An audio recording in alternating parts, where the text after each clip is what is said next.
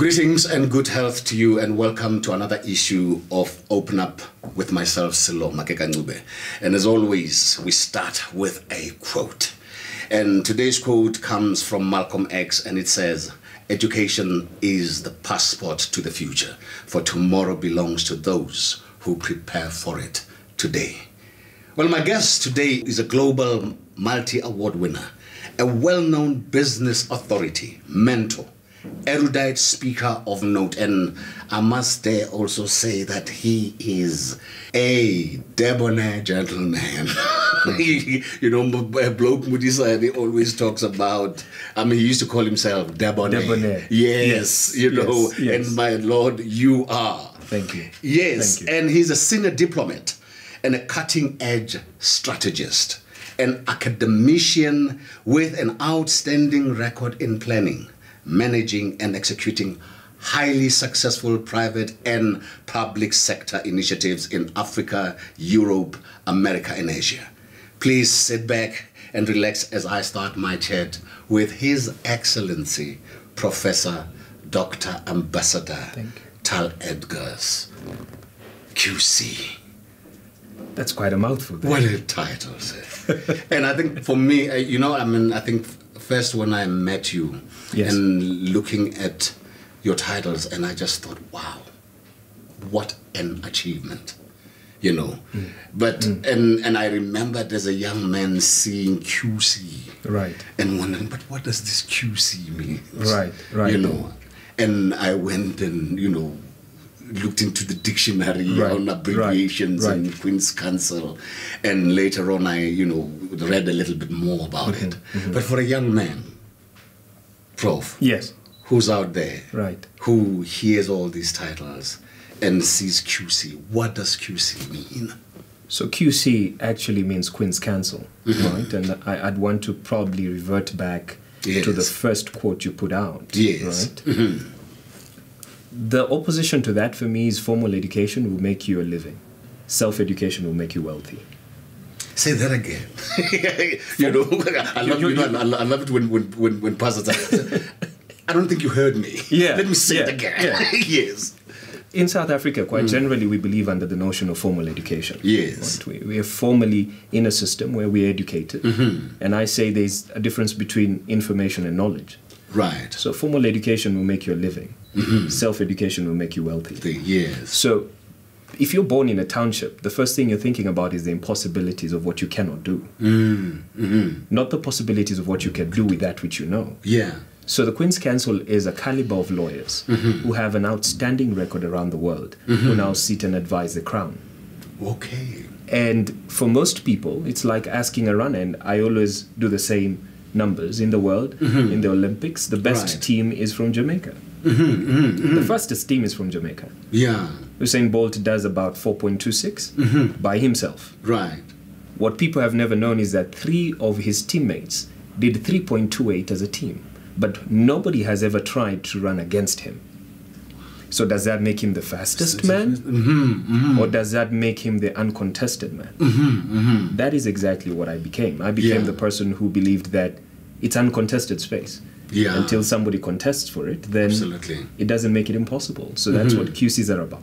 People who have broken the record in certain legal precedents and now are able to advise the Crown.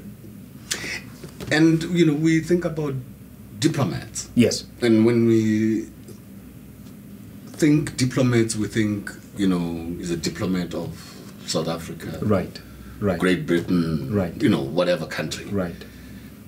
And yours? Diplomacy is a very big notion that has been misconstrued. Now, there are career diplomats, high commissioners, people who represent the state.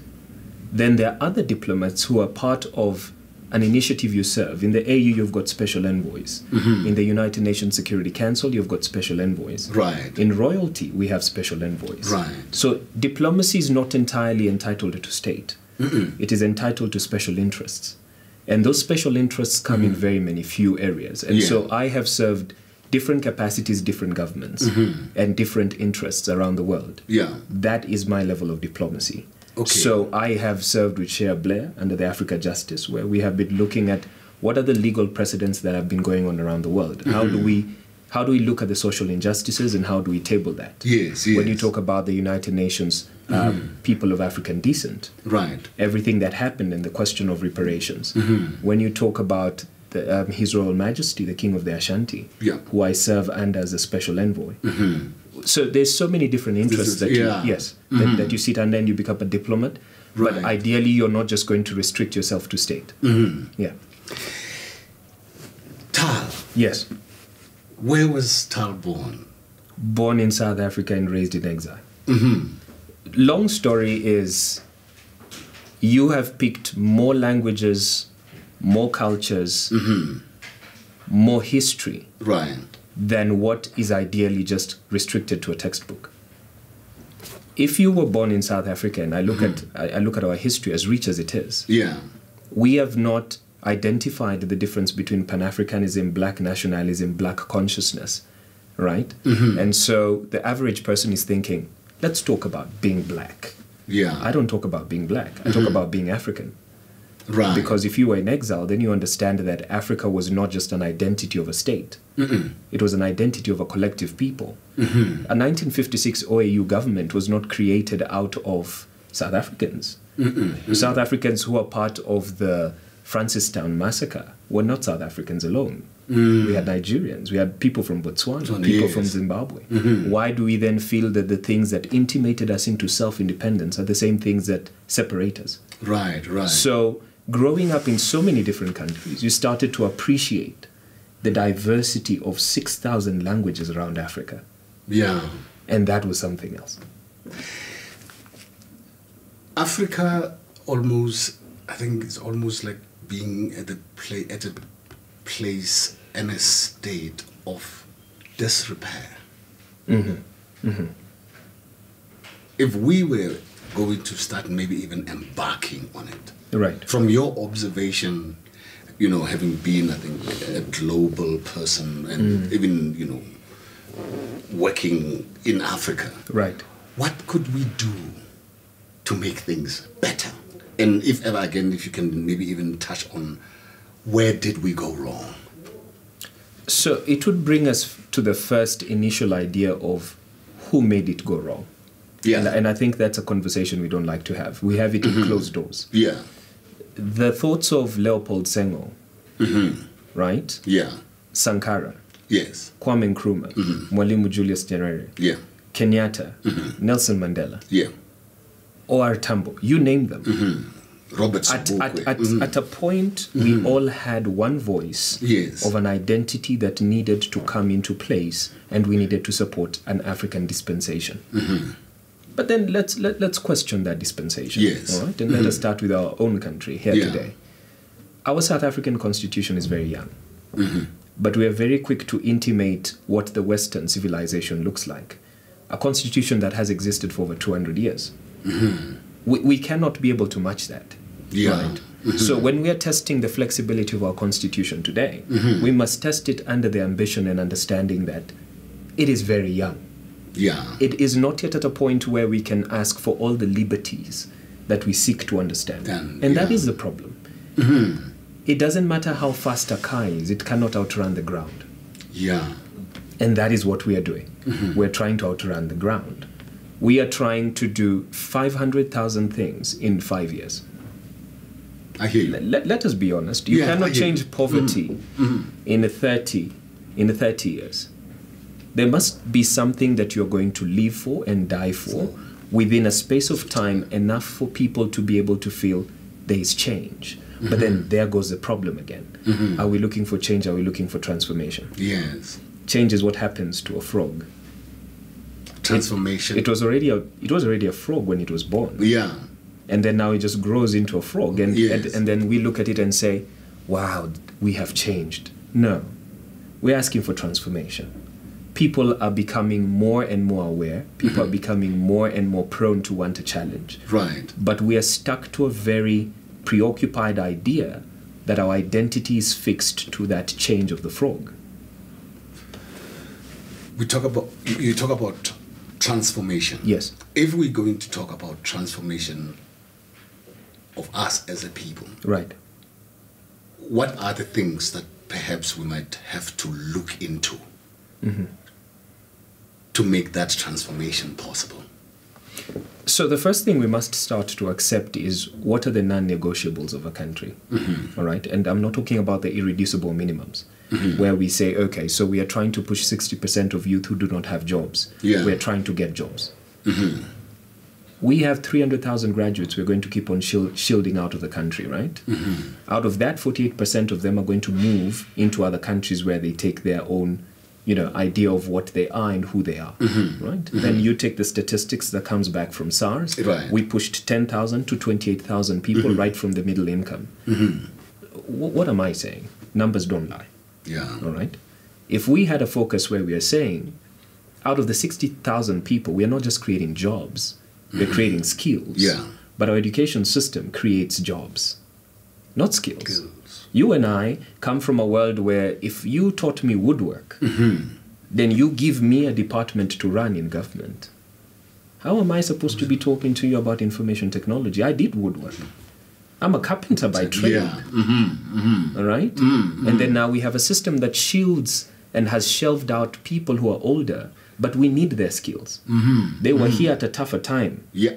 How do we return that education back to enable that the younger generation can be able to appreciate it so that this vacuum stops to exist? But we find ourselves, I think working in an environment where, I guess, youth is more celebrated than, the senior persons in our community.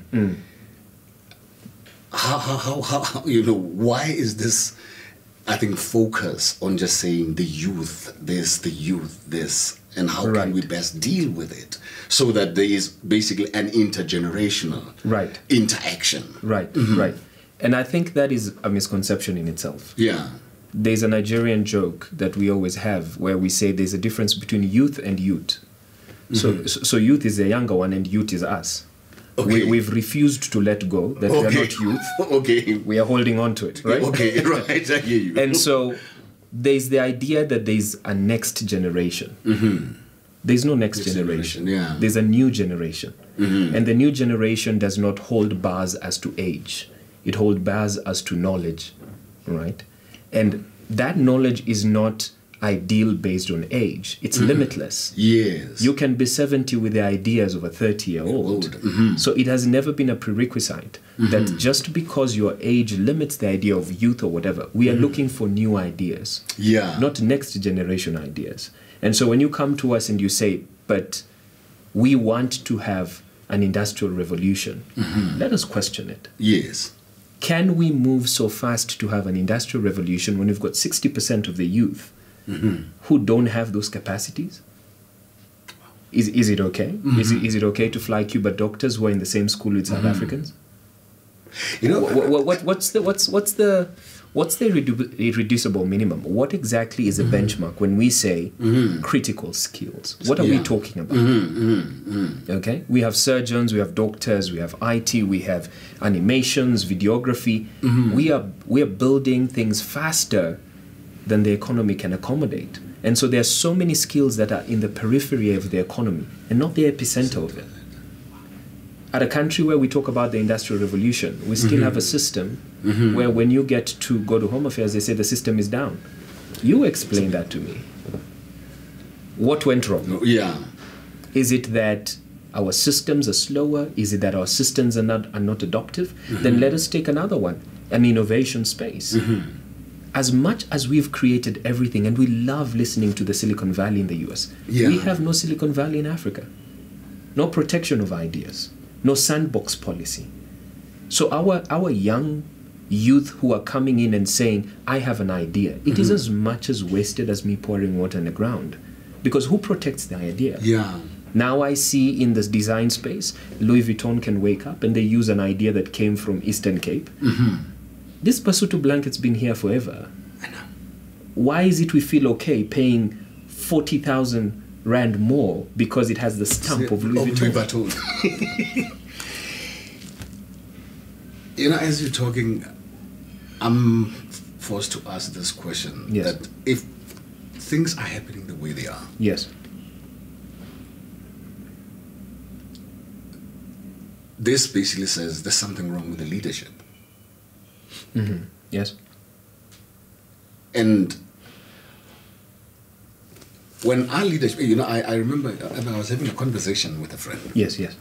And we were talking that we had hoped that, for instance, when the ANC took power, they had learned the lesson because they had been through all the African countries.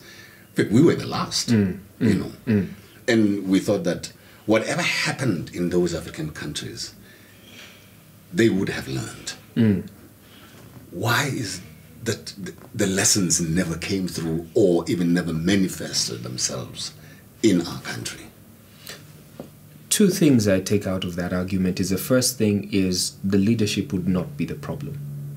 The leaders don't get there themselves.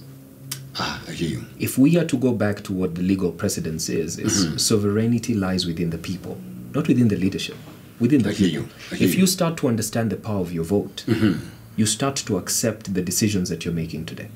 The leadership is a consequence of what the people voted for. Yes. We must get to a point where we have a knowledge-based economy.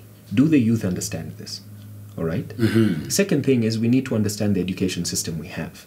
If we are going to say we need 80% participation of women, what kind of leadership do we need to produce 80% leadership of women? Exactly, yes. So we still have a patriarchal system. Now you're trying to correct a wrong that is not in policy.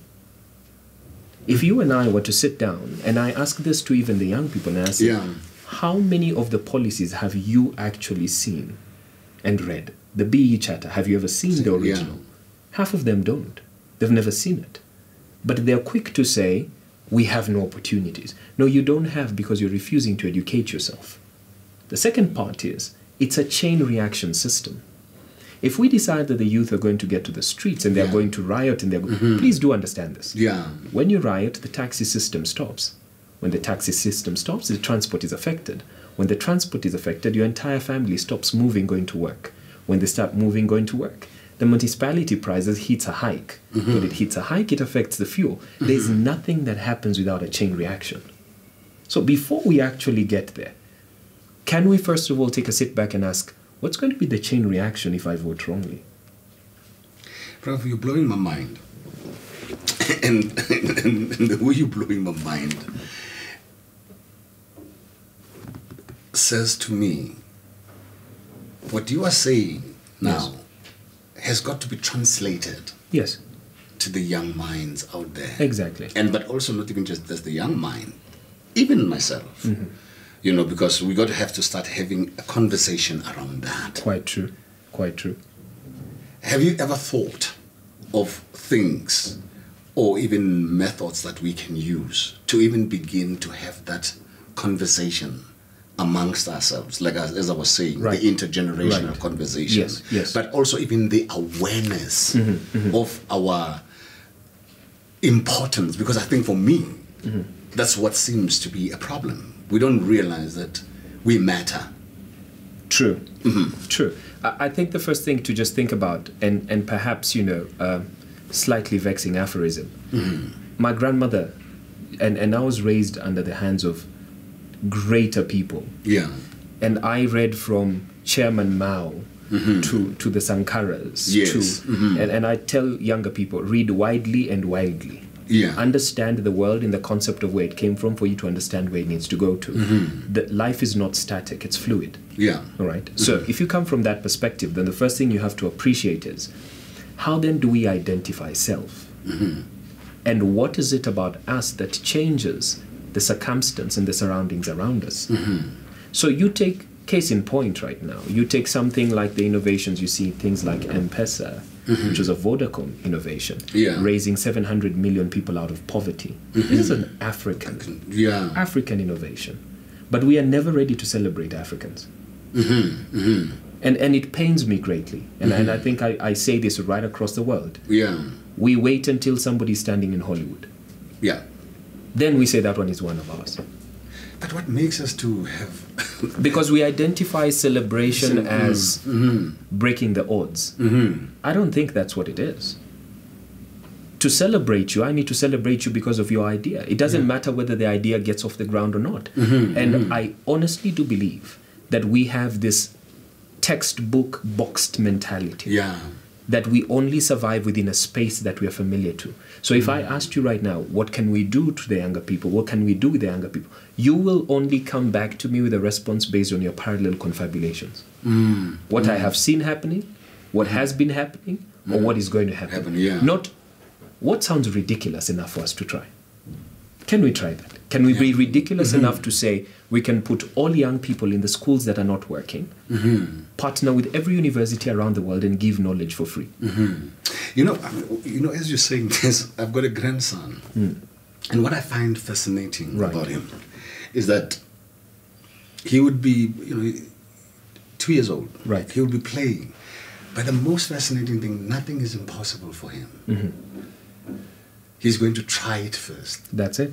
And we are the ones who sees the impossibility. But he's going to try it and see how he can make it work for himself.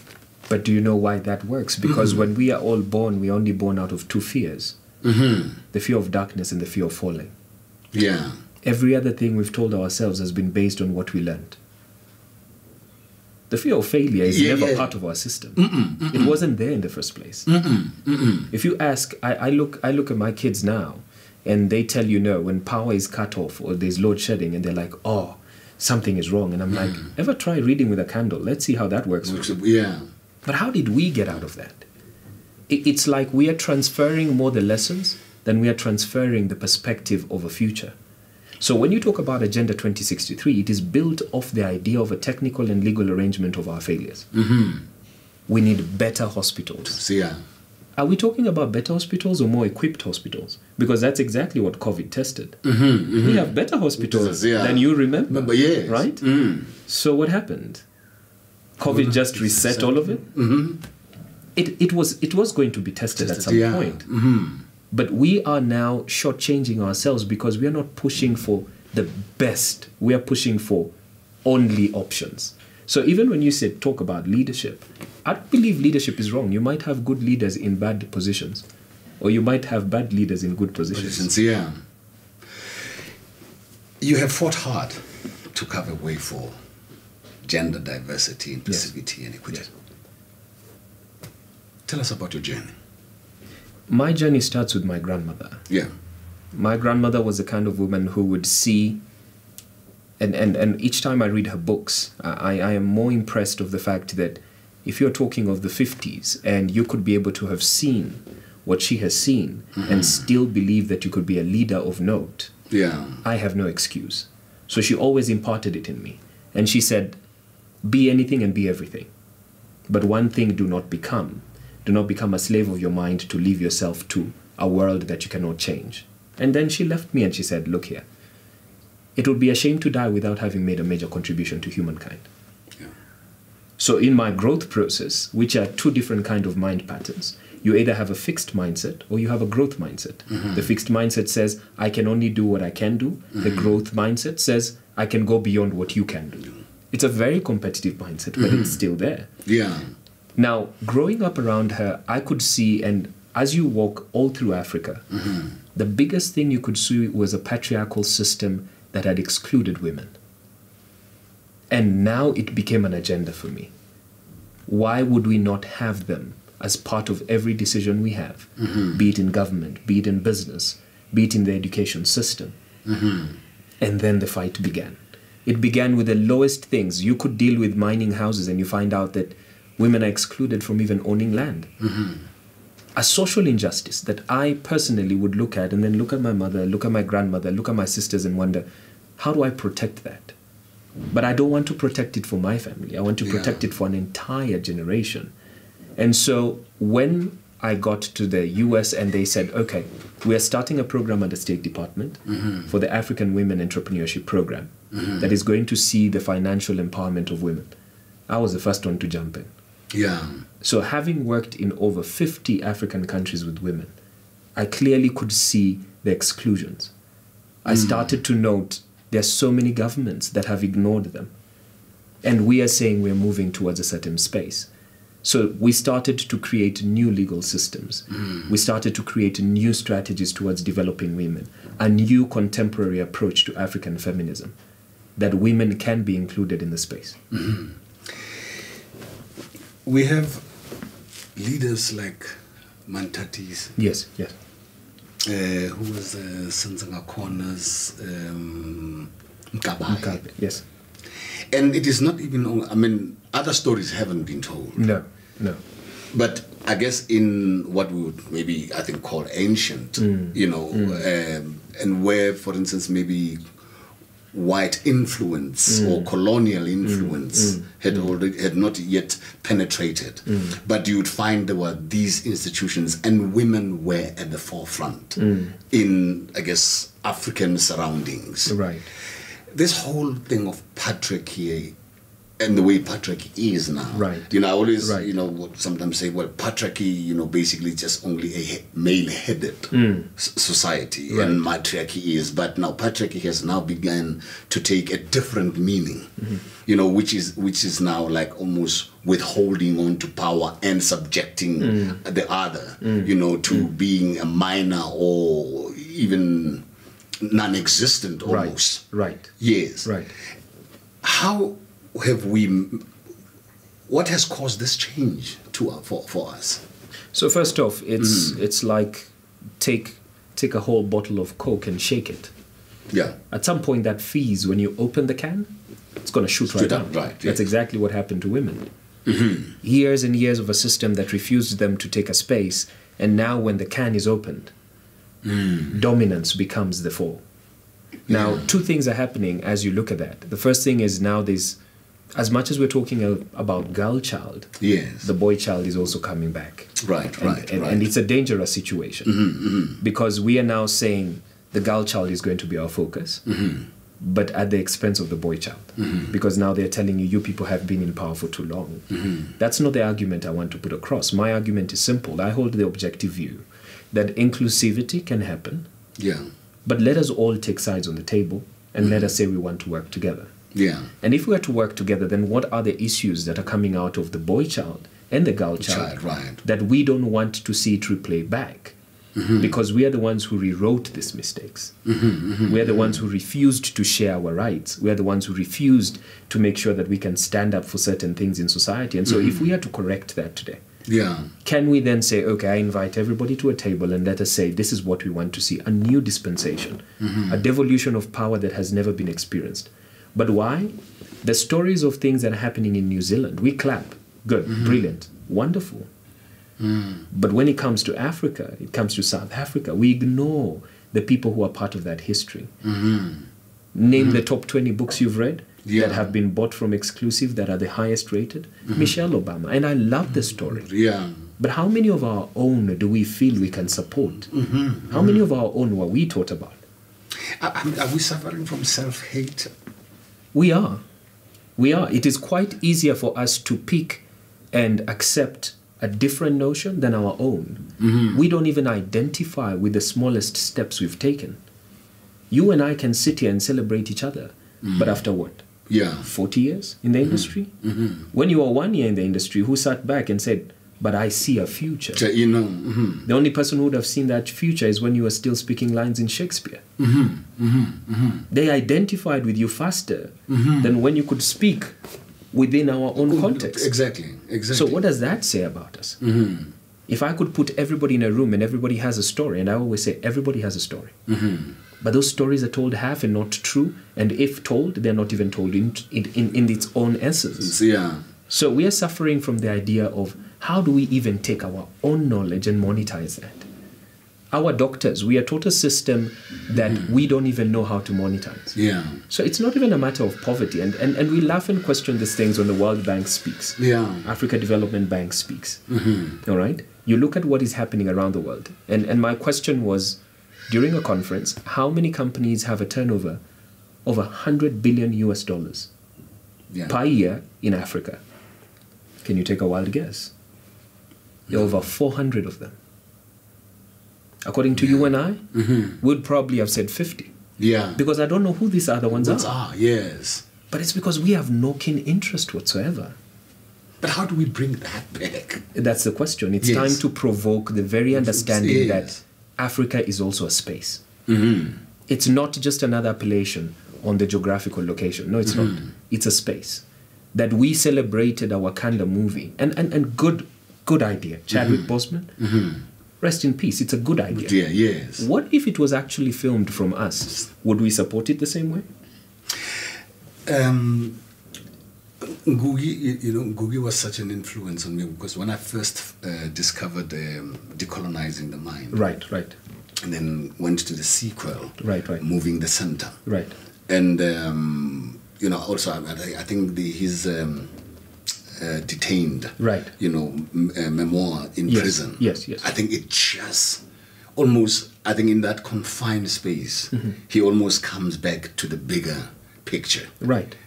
Right. And basically even write a book, in his own language. And well, that was provoked, I think, even initially by the Kamiruti experience. Yes, when a lady came to him and said, it was a lady teacher and said, I hear you write books. And by that time, he's a well-known writer. Exactly.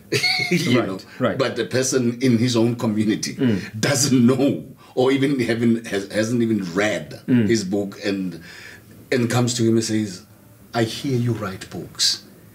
And here we have our almost like our intellectual or abilities are celebrated outside the country other than inside. Right. But he, kind of brought himself back, I guess, with writing the Devil on the Cross. Exactly. In Kikuyi. Now, you mentioned a very good example. Yes. Professor Ngugi wa Thiong'o, when he wrote his book, fast forward 50 years later, he was more notably known in the US than he was in his own home country, Kenya. Then extrapolate the excerpts of his book, which was now being lectured by Professor Callistus Juma in Harvard. Okay. Then made me question that the first play that was written from his books, even at the point of it being performed, it was not one of the plays that headhunters or scouts were looking for. But they were the birth of everything else you see as today, Lupita Nyong'o. Yeah. All right? That tells you something, that we refused to identify with the knowledge that came from our own. Yeah. And Ngugi wa Thiong'o is one person. I could name tons of these people in Africa that we have looked at their texts and we have not really borrowed from it.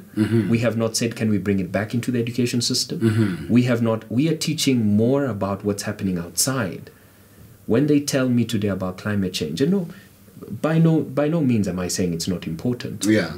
But the issues we suffer from, I don't think climate change is the first on my list. No, it's not. I'm still talking about issues that the very least, the poorest of the poor, have not been able to make mention of. And if government ignores that, then we keep going back in that cycle. So another government comes in and another one comes in and another one comes in. But we are repeating the mistakes of history. Yeah.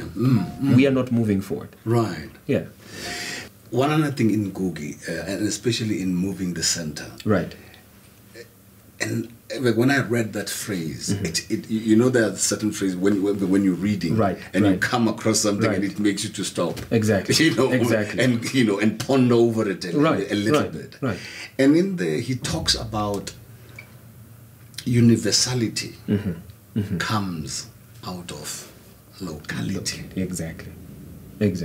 And then we find ourselves, or as young people, thinking that in order to be universal, you have to try and emulate something else. Yes. Or emulate American culture. Yes. How do we bring ourselves to just that appreciation of, because that locality also you can play it according to the placement of a person, but also it can be a psychological placement of that person. There's and I like to play back with the idea that institutions play a very huge role today. Can we accept that not everybody will be a scholar of King Henry VIII School of Public Speaking? Yeah. Because we have identified with that. We go into court and we speak like that. Yes. Right? We notify ourselves with the verbiage of much huge dictionary, because that's the diction they want us to do. Right? And then when it comes to our vernacular, it's not acceptable. Yeah. Can I defend you in court in vernacular? If I was to speak to the judge, is that okay? Can I defend a case in any setting if I were to walk into a corporate interview and I can only speak vernacular? Is it going to be acceptable? In the Pan-African Parliament, Julius Malema says that, look, we could have been able to add Kiswahili as a language right across Africa. Yeah. And it impresses me because I speak it. Yeah. My issue is, as we say these things today, are we going to inculcate this into the system? Are we saying them because now we're at a point where we need to rally the masses? Yeah, score points. Exactly. A universal consciousness, like you say, but the locality of bringing it back to a point where it actually creates an identity for us. And there's this terminology we use very quite often, decolonizing the mind. Decolonizing. And decolonizing in itself. It's problematic. It's problematic because you're now talking about something that not fully have we come to the point that we've understood it. We're decolonizing systems, but refusing to decolonize the very things that intimated that system. If we are to be honest, then we must take a historical journey and look at the things and the aspirations that led us into self-independence. If we are to be honest, let us run down that race and then come back and say, yes, these were the reasons. We were building systems that could accept all. We were building systems that could include all. We were building systems that could accept all. And if that be the case, then what would be the choir crucible of a South Africa of the 21st century? Prof, it is such an honor to have had this conversation with you. Thank you so much. And thank you for sharing your time and your knowledge.